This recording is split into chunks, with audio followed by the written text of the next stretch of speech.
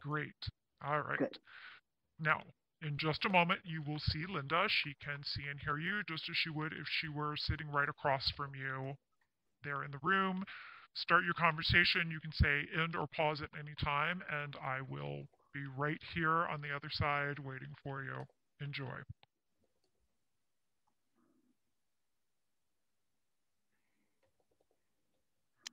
Hi, Linda. Hi. How are you? Um, well,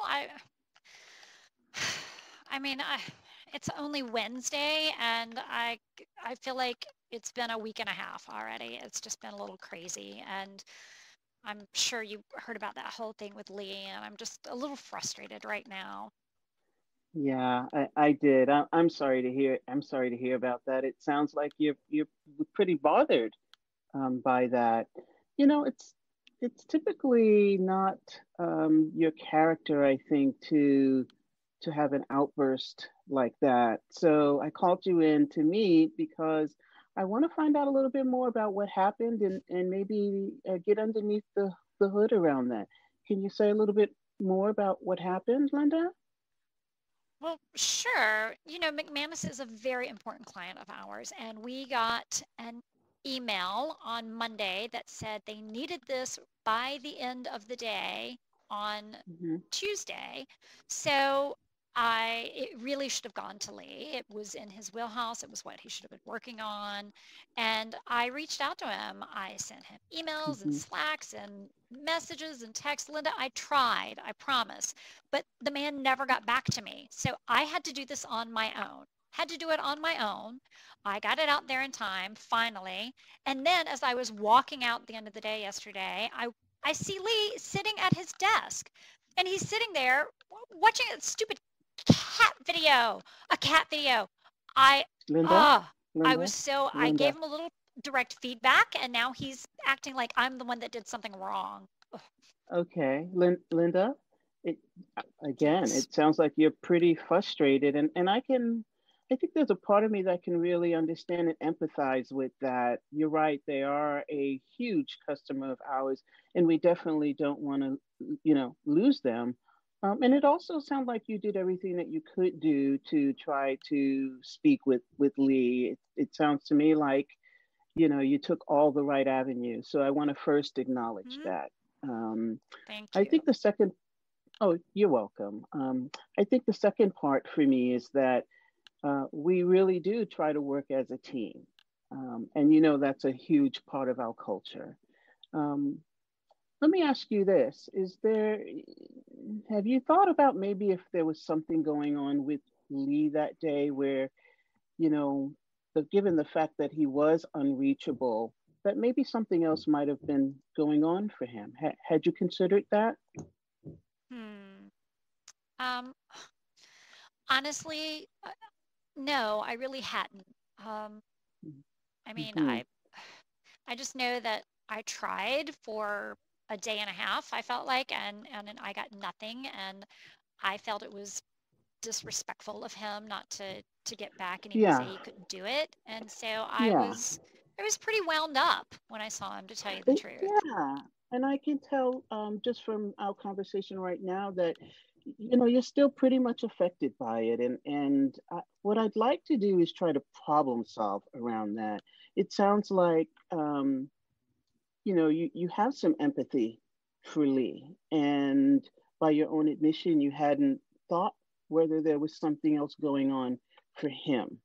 And um, what I'd like to do is try to problem solve with you, get some input from you, so that doesn't happen again for a number of reasons. Um, how does that sound to you? Yeah, I mean, I really hadn't considered it that way until you asked what could have been going on with him, and honestly, I didn't ask, but I mean, he had ignored me, and I feel like Lee and I really have not been communicating well for a while now. Aha, I'm aha. Yeah, yeah, that's important. Communication is really an important thing. So, what can we do? Because I really want your input here.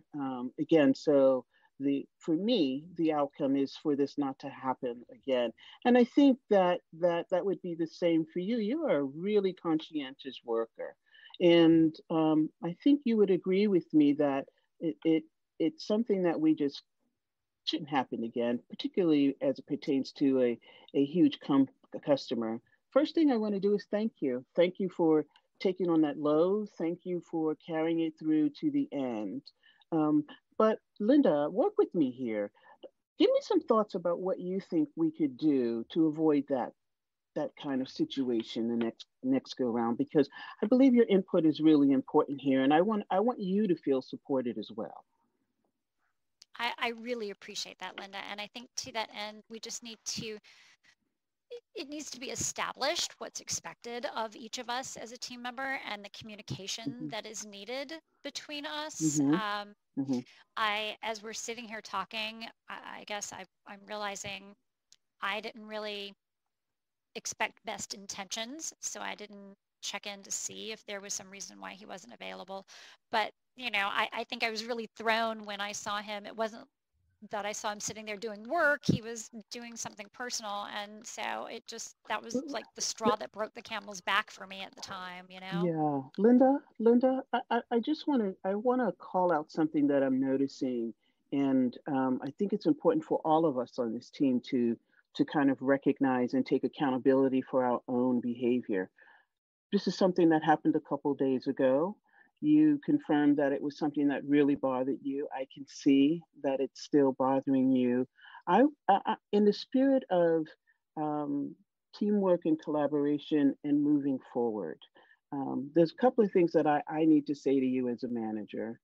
From a behavioral perspective, it's really unacceptable to have that kind of outburst, particularly in the space where other team members can see it. It's just not a good look for the company, and it's not a good look for you, Linda. You are so talented. Your skill set is so valued on this team. And I think people look up to you. I think people see you as a role model. Does that sound kind of in the wheelhouse for you as well?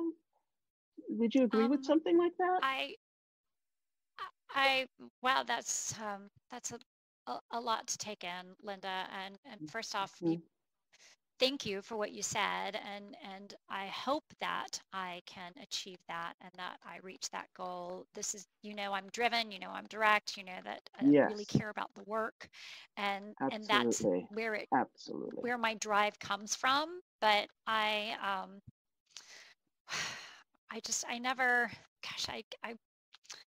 guess Linda, I just got so wound up, and I'm sorry. I never want to do anything that's gonna look negatively on me or the company. Here's the thing. I know that about you. And that's why I felt like I could have a transparent conversation with you about it. And my intent is not to upset you. My intent is to show you a different side.